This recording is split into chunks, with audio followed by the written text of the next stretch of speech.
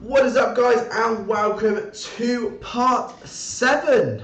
We are on part 7 of this video, and this is where I'm going to show you how to set up the testing environment where you can test individually just Iron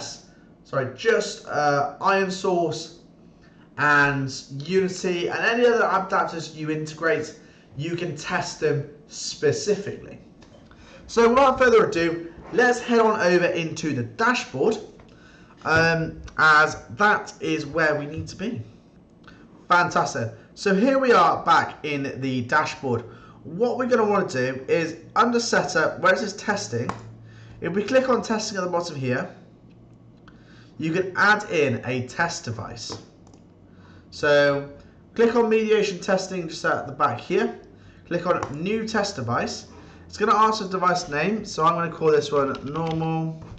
And where it's asking for the advertising ID, the way to get this is if you have your phone still plugged in and you are on your logging system. So I use Android Logcap, as you can see just here.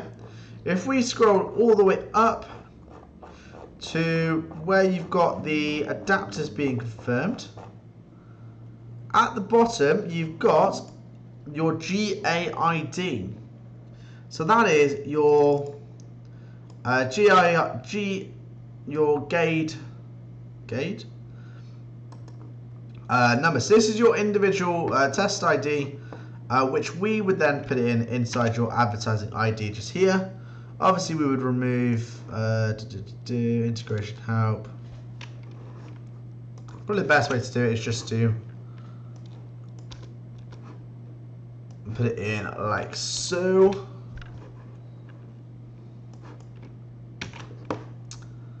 Fantastic. Then go back into here and then press on the advertising ID. So this here will mean that your device here is now set up as a test device. And what this allows you to do is where it's got rewarded video, you can set specific ones to test. So for example, Unity ads, we can hit test on there.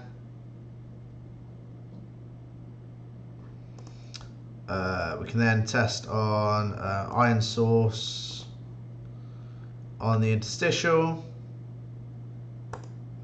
and again Unity ads on the banner. Now these are determined by, once that one's done, perfect. If we go over to the SDK networks, these are determined by these. So you can see just here on the non-bidding, we're not using the Iron Source non-bidding.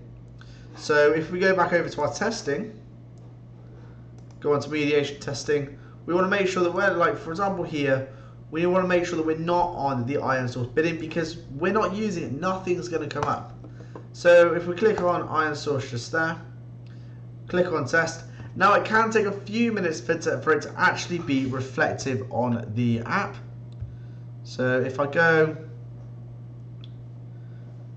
back into here, so we've got Unity ads on the rewarded video. So if we click on rewarded video now, we just want to get rid of this. So if it's got one already loaded in the cache, then it will obviously stay loaded. But now when we reload in another video, it should be Unity, which you can see just there. So we want to accept that. And now we have a Unity ad, which is fantastic, brilliant. So let's go and test the interstitial for the Iron Source. So we click on load full size ad, show full size ad, we have the interstitial there. Now if we change this whilst we're here and just change that one to Unity, Unity ads like so.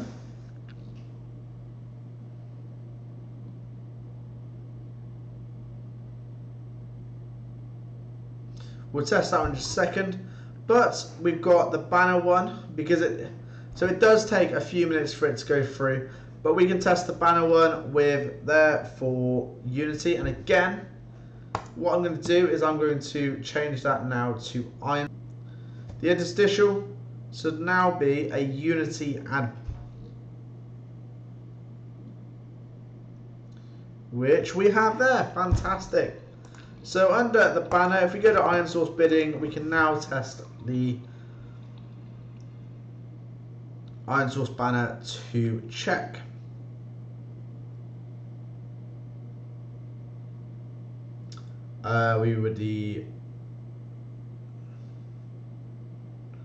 So it hasn't updated on my phone yet.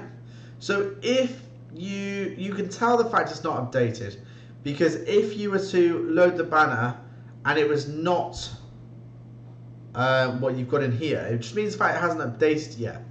It is likely to, if you were to press it and there be an error, it is likely a case of when you press load banner, nothing would happen as you would see here. So what we would do in order to identify the issue in this case is we would plug our phone back in, we would load up our Android Logcat, we would reconnect and we would go to the most recent one, which is this one, which is here. Then if we go down to the bottom, there we go. So we now have an empty waterfall. So then it'll be a case of we can kind of figure out as to where the waterfall is. So if we go over to mediation, for example, click on the banner because that is where the banner is, and the waterfall seems fine to me. So that is how easy it is to test your actual adapters.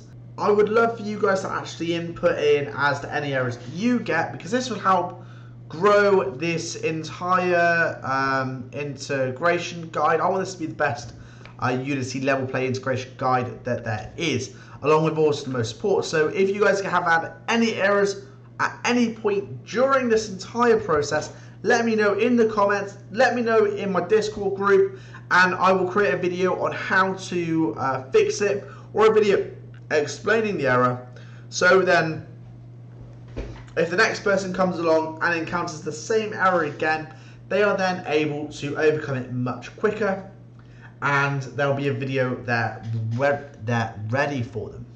So thank you very much, and thank you for participating in this structured modular way in which I've created this. I'd love your feedback as to whether or not you think it was improvement upon other videos that you guys have watched, or whether you feel like just one long video all the way through would be more beneficial.